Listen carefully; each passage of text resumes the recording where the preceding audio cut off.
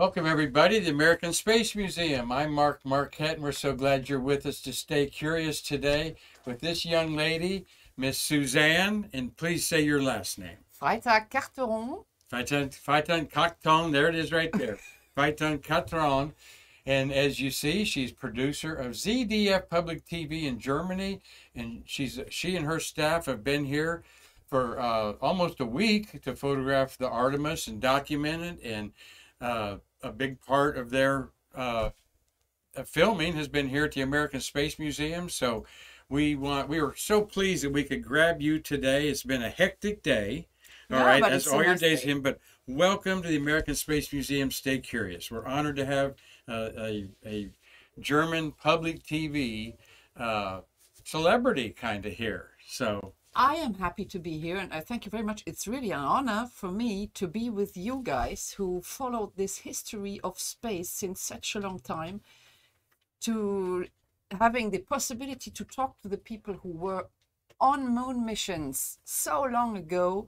It's just an historical moment, and this, I think it's an historical moment for me too. I really like to be here. Thanks. Well, we're going to ask you some questions about being here, but our museum is all about people like Marty Winkle, who has been one of your stars of your interviews, if you will. He is. Marty called me up last night and said that, get out to the Kennedy Space Center. The German crew is going to be out there and wants to get more color footage of him out there. And so we did. And what do you think about this? Is why we call people like Marty our national treasures, because the Apollo people did something that nobody has yet to do. Okay. And so I'm glad that you sense that, don't you, talking to these people? Yes, this is some sort of industrial heritage.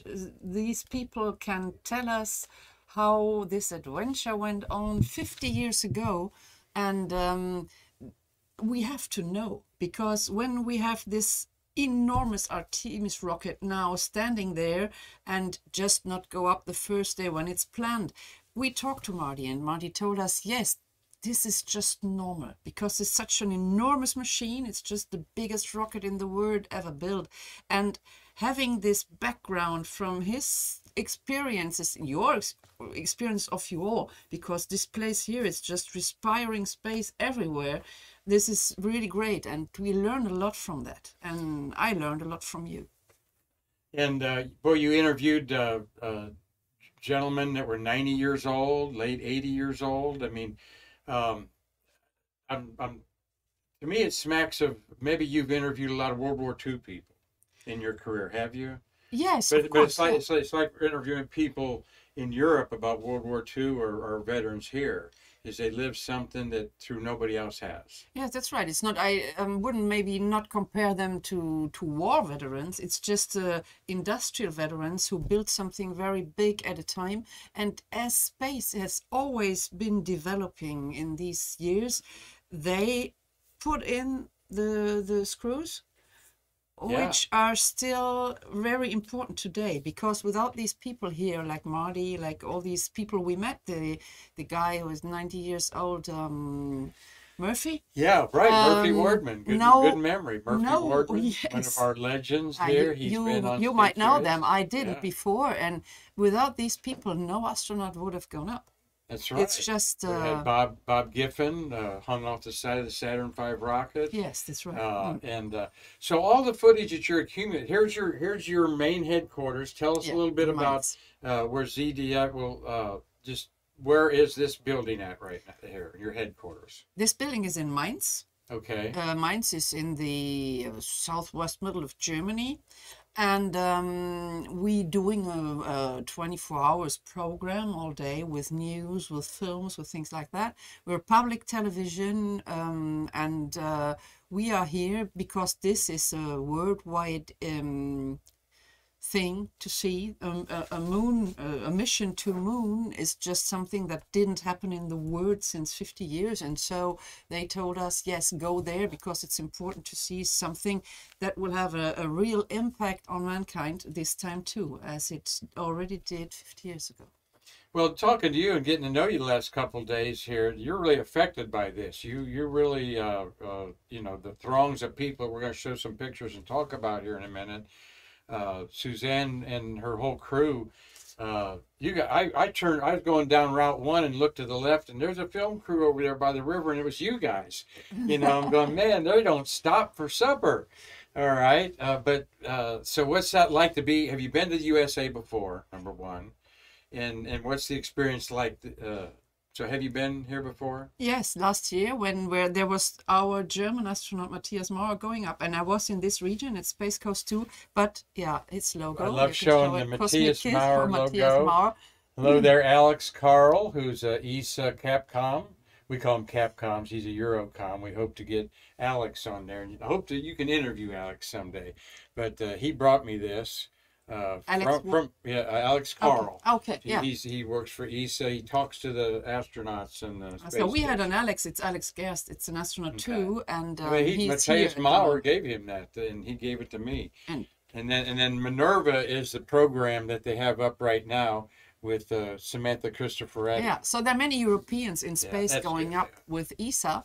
And the European Space Agency, ESA, is really implicated too in this time with the service module, European service module on this mission Artemis. And this is something why we're here too, because it's the first time in history that a mission like that is not only done by NASA and by the Americans, but there is Europe implicated. And this service module was built Germany has a big part in it. So they do. They do. And it's almost all Germany and some Canada. Yeah. And when I went over to see Woody Spring, the astronaut of the day, while we were waiting on you at your crew at the Rocket Garden, I got to see Woody Spring for a few minutes. I'll show you some pictures of that maybe tomorrow on Stay Curious. But Marty and I bumped into two Dutch space enthusiasts that had been in our museum before, and they were proud to point out to me that the solar panels on Orion are made in the Netherlands. Yes, that's right. And they make the Airbus company makes them. Yes, Airbus did it. Yes, a German, and they're French, quite proud of their solar panels. Of course, they think they're the best in the world. And we are proud of this module, and we are proud that, in fact, if you take this service module, without this, the rocket can't go up, and astronauts couldn't live in space. So it's just something crucial, and it's the first time in history that NASA did such an important role to Europe, to something. To somebody else than Americans or an American organization as NASA is. Well, I'm Mark Marquette here on Stay Curious. We're talking to Susanne Freitag-Carteron, Marty Winkle, of course, my faithful co-producer for 2 years here. They really worked Marty over, and I love seeing it because, like I said, these people don't, they did it 50 years ago. We're going to try to do it again.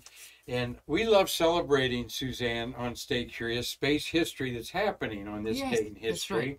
We love talking about our shuttles, and every month I put together the shuttles of the month, and there was 9 shuttles of August. But today in space history, Stay Curious fans, you'd be interested to know that there's the 2 ZDF, it's channel 2, I guess, right? Yes, that's right. And it's, ZDF. Their logos are play on Z and the two there you see there. Right. Yeah, thank you, Marty. But for our Stay Curious watchers out there, this date in space history, August 31st, 1961, 61 years ago. All right, Jim Chamberlain, a rocket engineer for NASA who is brilliant, came up with the idea that we should put a Gemini lunar module together, all right? The lunar Gemini, here is the art of it. We talk about STEAM education that we're big with, Susanne. Science, technology, engineering, arts, and math. There's an artistic rendering. All right. See the astronaut up there in the 2-man Gemini. He's got to use a rope to get down, apparently, to the surface. That's crazy, isn't it? It's crazy, yes. They were going to use, and this proposal was considered as the original Mercury Mark II. Open cockpit lander was also there, but Chamberlain, who, those of you that know space history, David Baker is one of the big historians book-wise. He calls Jim Chamberlain probably one of the most brilliant men ever to work for NASA. This was his design. Look familiar to you? Yeah, Does that look at all familiar to you? Like there is Elon Musk's Starship that we're going to land on the moon with. All right. Wow, wow, wow. Yes, that's Orion's going to go to the gateway and dock with astronauts that are going to board this spaceship called the Starship to land on the moon. And I don't think that's well understood by the public. The Orion is not landing on the moon. It's an orbital vehicle only. At best, we could use it to go to, but this is what they're talking about, landing on the moon and Mars. But 61 years ago, yes. Jim Chamberlain had that idea, all right? And Marty and I have been talking about how they're going to get the people from the top to the bottom, where there you have an elevator that they're working on there. So a little bit of space history today. And walking around Kennedy Space Center, you never know who you're going to run into. And here we see on the left, Mr. Steve Young, and on the right, Egyptian lady, Sarah Sabri. These pair rode together with, I think, 4 or 5 other people on the suborbital Blue Origin mission about 2 months ago. Steve Young on the left owns a restaurant called Pineapples in Ugali village or community here on Merritt Island. I've been there. Really a cool place. It's a big yellow building. Yes, it's, 3 stories. Yeah. Did you guys go to it? Yeah, we went there, and it's really nice. Yeah, and it's good food there. Good food, and I don't know much about Sarah there, but except that she went to suborbital space, and they love talking about it. And you interviewed them. Yes, we interviewed them because it interested us. You have just an image of these people telling these are just crazy guys who spend a lot of money to see something nobody ever saw. But Sarah impressed us very much because she does scientific studies, and she's working on research for moon clothes, to get it easier for astronauts to walk on the moon later.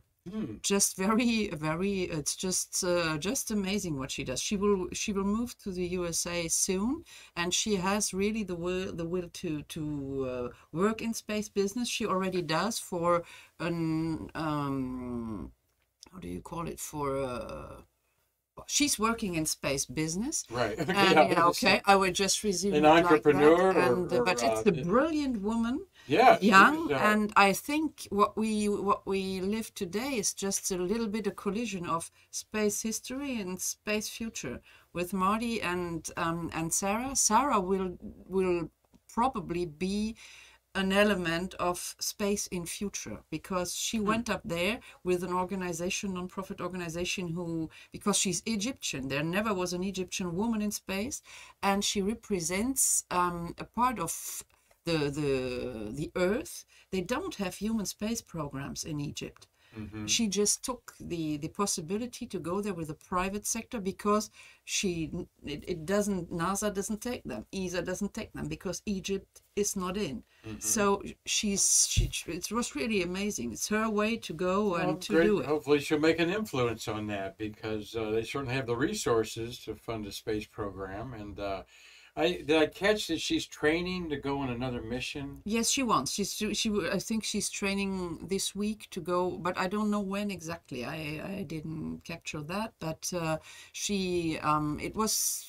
it was quite amazing how she talked about her space experience. What other have you met other space tourists? No, not yet. It was quite. Interviewed other space tourists of the Blue Origin that have gone up? No, these were the first ones, and it was very interesting, because it's not so easy to find them. But I interviewed a lot of astronauts in the last year, because we covered a little bit the mission of Matthias Maurer. So we were in contact with him, and the most amazing thing was that while he was up there 2 times, he called us for an interview.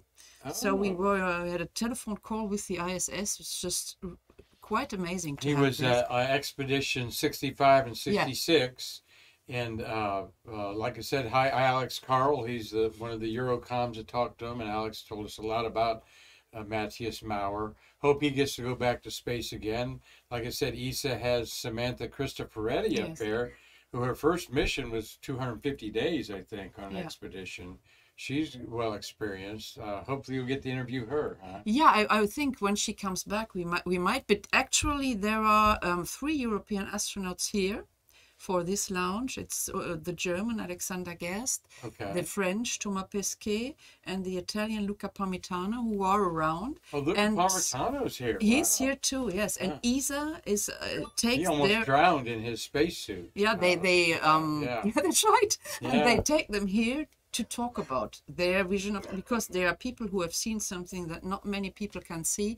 So they are quite interesting to talk to when you have new missions. They are technically excellent because they know all, like Marty or like all these people who work in space, and they are here to explain, to promote, to talk about their experiences in space. And this is something which they make just some sort of, they are their ambassadors. I think they use them as ambassadors for space when there are missions like that. Oh, and just like they do our NASA astronauts. Amazing guys, these astronauts, really. Yeah. But I want to just share there, Steve Thomas there on the left has lived on Merritt Island since he was like 1969, I think he said, Marty.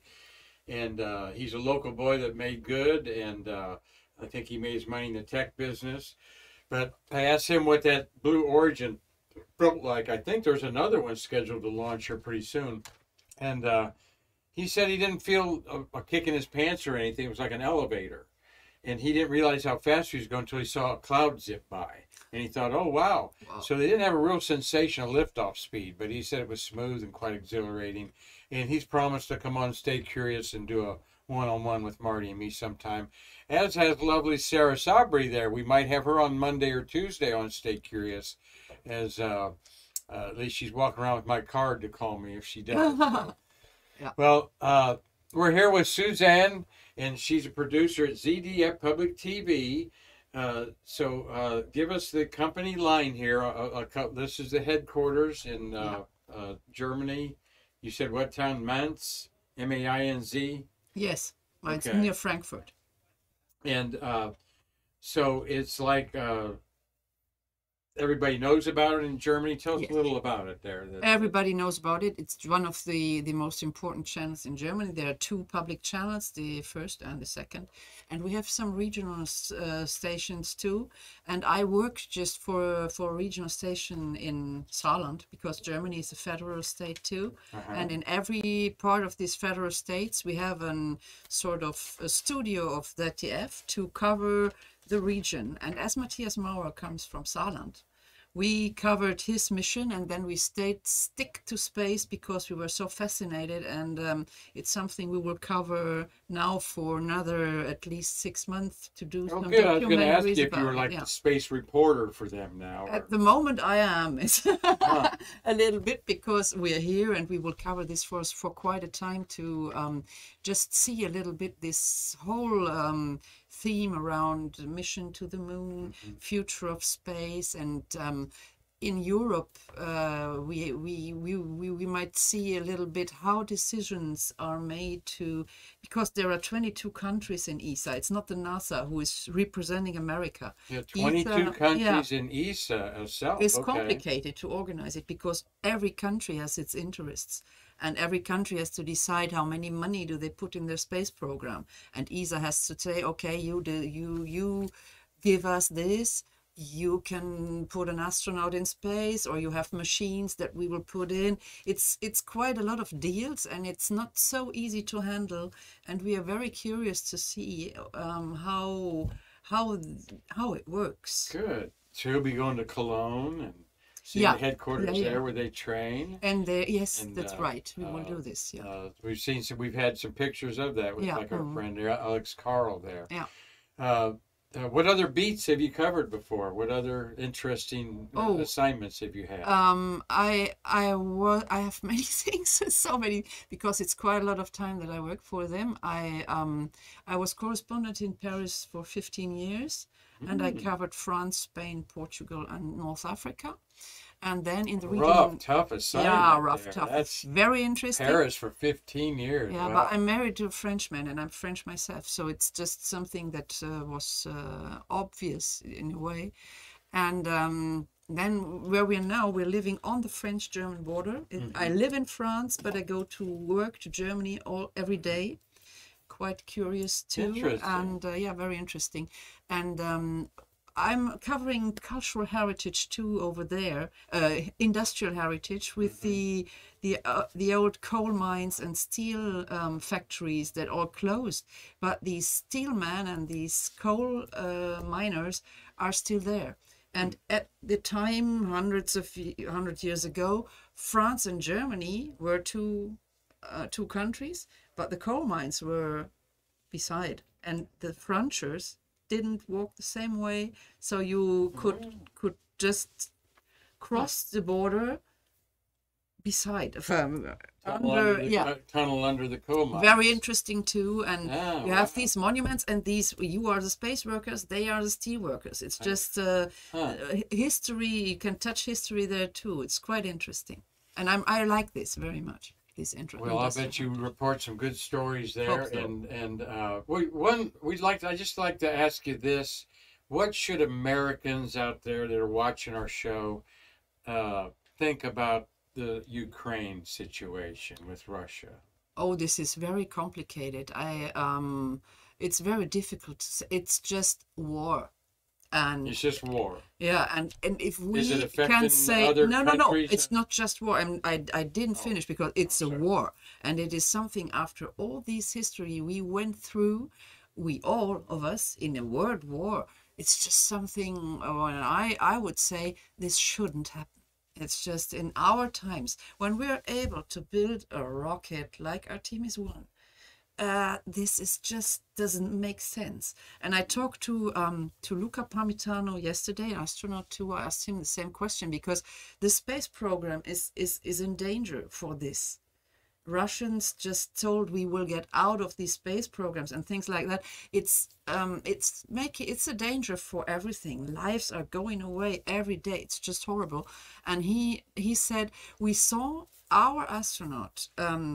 Samantha Cristoforetti making an EVA with a Russian cosmonaut.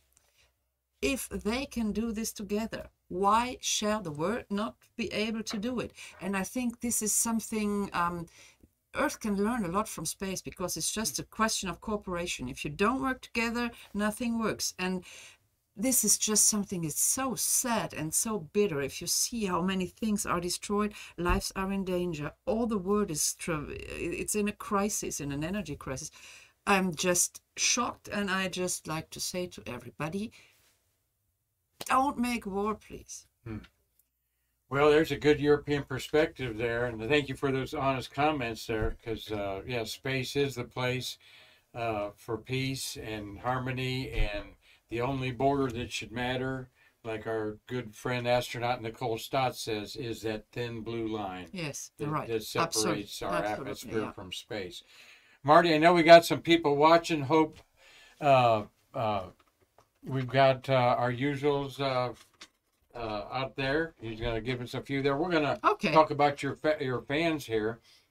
I was thinking Robert Law in Dundee, Scotland, is enjoying his evening cocktail, I'm sure. Okay. Up there. Hi, Robert. He watches on YouTube.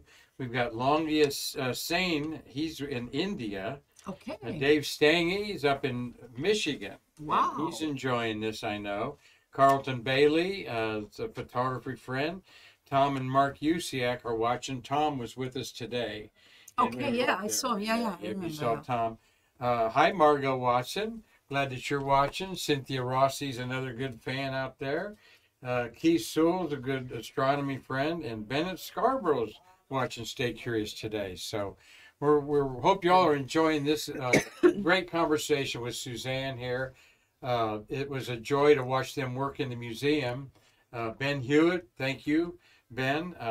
And we're going to talk about your crew here. Yes, my crew. A little bit. Let's brag about amazing crew. Alex Marshall here. Alex is just. This is a picture I took today. Look at him posing for me. Amazing. There, huh? Without my team, I couldn't work. They're just very important. What role is Alex? But Alex is fixing everybody. Alex is on his telephone all the time. Alex is always caring about us. Alex comes, do you have to drink? Do you have something to eat? He's putting his phone on. He makes the all the appointments, and he's because he's American. We come from Germany, so we know less well all these details of America. He lives in Queens, New York. He told me, and you've been a delight to work with, Alex. He's an amazing guy. Yes, we deal with a lot of these people on a regular basis, and the Apollo 11 50th anniversary was a big thing. And he's top notch, very professional, and he's very professional. Marty in the loop, and he's the basis of he's thinking of everything, of everybody all the time. He works for CBS also. He works for for different channels, and he's just I would give him the platinum medal of super producer. First time you worked with him? Yes. And there, good. But it's really... And your cameraman looks like a lot of fun, Ralph. Ralph. Last year. What's Ralph's last name? Ralph Alberti Grassau. Okay. And Ralph, and you will see Harper later, I think too. These two colleagues were with me here at Space Coast last year. And we were we covered the launch, what we missed at the end, because it was delayed sometimes too. The Cosmic Crew Dragon, Crew 3 went up after we went home. Was a little bit a pity, but we were there for the launch, and we had many contacts to many people, and afterwards we said, okay, we're the Starfleet team, and so that's why we're here together this time. I can't wait to see some of his work. I see the angles he's getting and how hard he works. And Ralph, you don't really see him work, but afterwards you discover what he's rolling. It's just amazing too. Yeah, good. Amazing guy. Good. Have you worked with? You said you worked with him before. On yes. One of the projects. This time I said he knows the subject. And there's the two of you there. I don't know. I have a photo of Harper too, because Harper is my editor, and we are doing the subjects. If no, I don't have it. Ralph has rolled. I don't know. But there they are working Marty over there in the rocket garden today. There, the other gentleman in the cap behind there. Yeah, that's Harper, and Harper is the editor, and is he? Okay. He's second cameraman too, and we are. He was so laid back. I didn't meet him when he was here. They are all laid back. They are really at the museum. I thought he was. Cool guy. I thought he's jumping in on your set up there for a minute. Really a really good team. Beautiful day out there at the Kennedy Visitors Complex. A little bit hot, but we are not used to this in Germany. But it was really great day. Yeah. But good day out there. Yeah. So we wanted to go in to talk a little bit about your. We're out at Spaceview Park. This was the mob scene out there, this was about 5 in the morning before sunrise. All right, there's you on air, probably about 5 o'clock. Sunrise was at 7, so it was deep. And the rocket's actually the white dot behind you there. This was one of that's the up at the top above her head is a studio light that they had out there. But that's working in the trenches. It was that's right. It was just beautiful.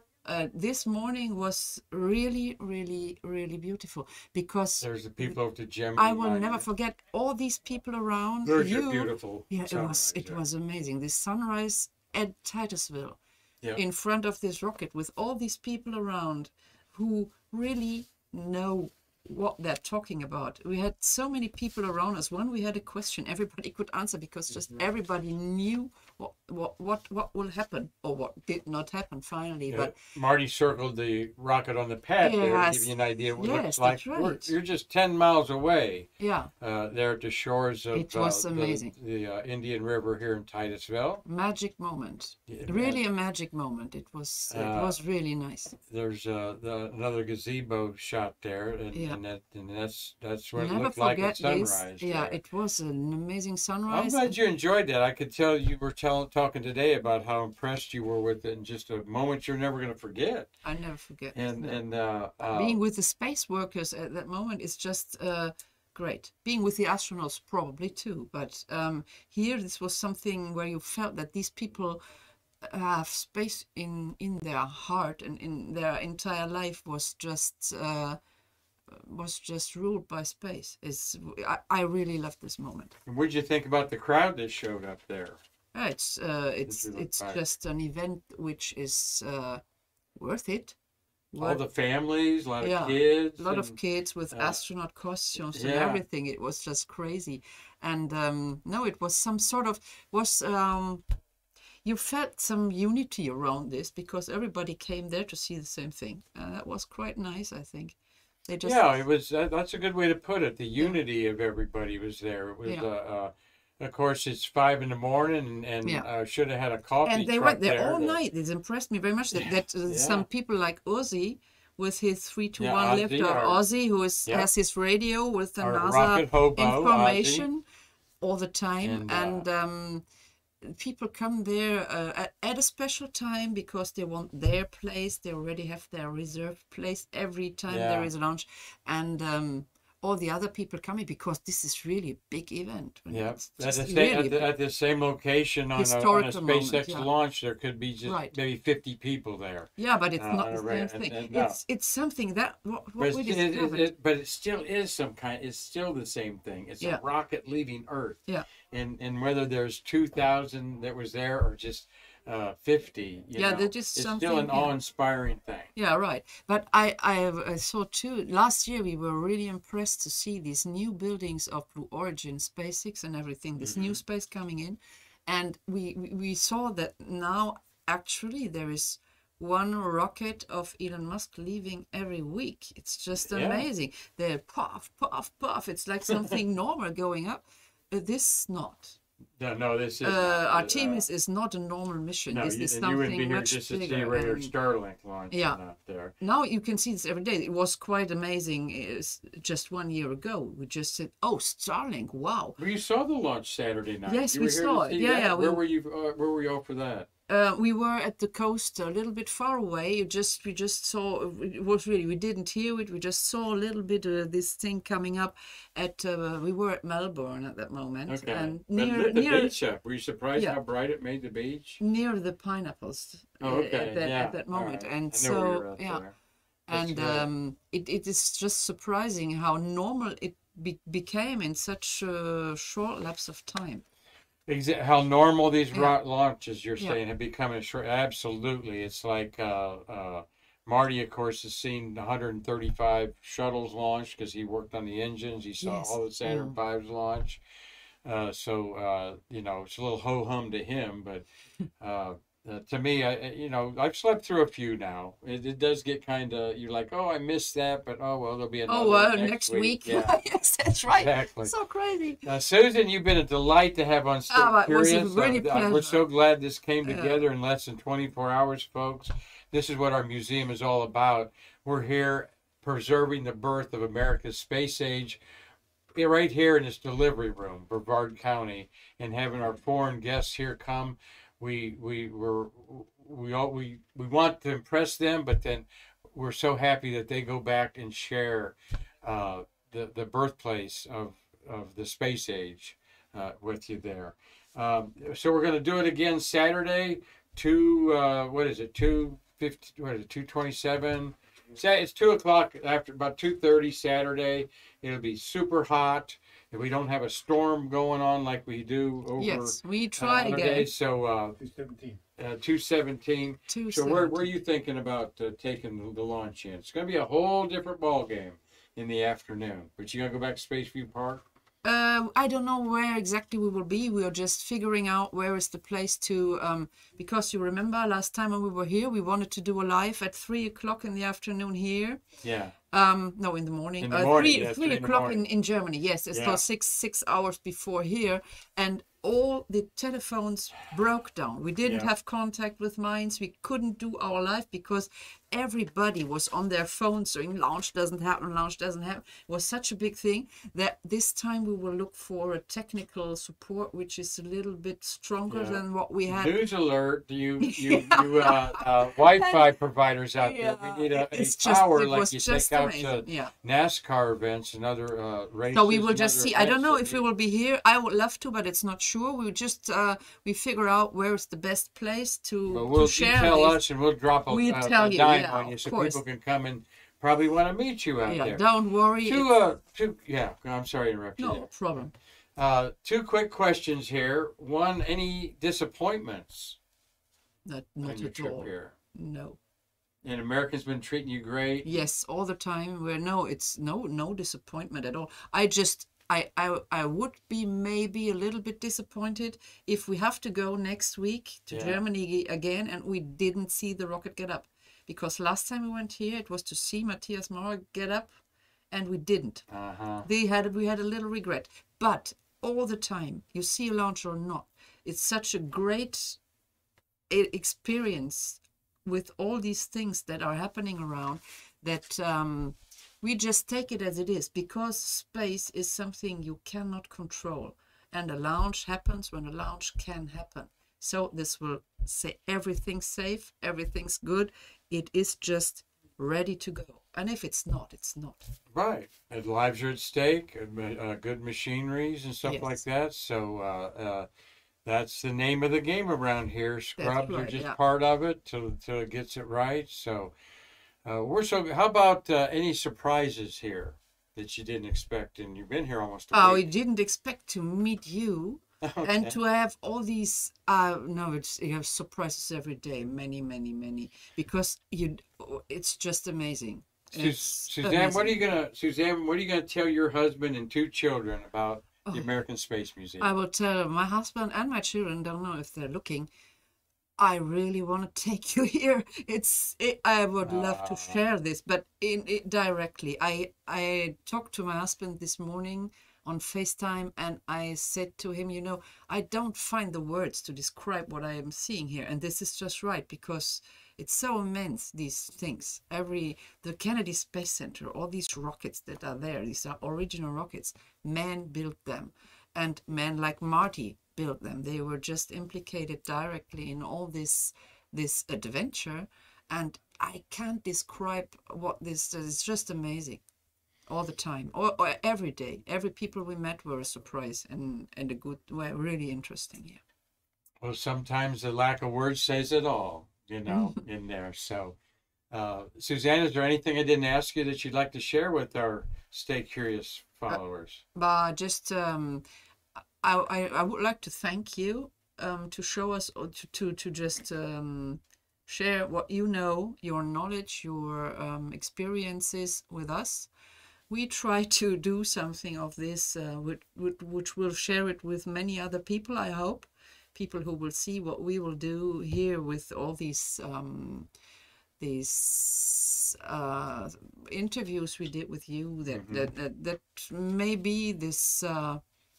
last Thursday was a special day at the museum to have you all here. And when you thank me, you're thanking our whole team here. Yeah, this is a big team. Director, Karan, Conklin. Yeah, that's right. She's used to these foreign crews and stuff, and we're really getting there are many people here, and it's a teamwork of an immense team here. All these space workers. Anita Truex has been awesome, our office manager, in escorting people around, and it's just a big team here, and we're happy to do it, because we know we're doing something important, preserving the space age, its infancy, and the first 60 years of it are represented here in our museum. Yeah. And now we have these wonderful non-government agencies involved. We've got ESA involved, and now we've got the Orion spacecraft poised on the pad. All right. Take a look at it one more time there. Everywhere we drive around, we're looking over our shoulder and seeing that it's still there. Okay, we wish it wasn't, but we're going to get rid of it. But it's space might have some reasons to this, and so we just try another time on Saturday. Well, Susanne, thank you very much. Thank you. It's been a pleasure. Yeah, for me too, really. And thanks we look forward to having seeing your work. Check it out on ZDF Public TV. I'm sure you can find it on our wonderful worldwide internet out there. Marty, we have anything to clean up over there? Nope, we're good. All right. We thank everybody who's watched our show. We're sure that you appreciate this special anytime we can interview the media and what they're doing. We love that, but the European media is just first class, so we enjoy it. So tomorrow we have a wonderful interview with a young lady, Delania Yancey. She works out at Space Camp at the U.S. Rocket Center in Huntsville, Alabama. Wow. And Delania, we can't wait to have her on the show tomorrow. Okay, you're going to enjoy it a lot. She's going to tell us a little bit about Huntsville. She's young, I think under 30 years old. We've shared some of her pictures on Stay Curious that she's shared with us, and you're going to enjoy the heck out of Delania Yancey tomorrow. So I'm Mark Marquette, and come back to see us tomorrow on Stay Curious to bridge the space between us.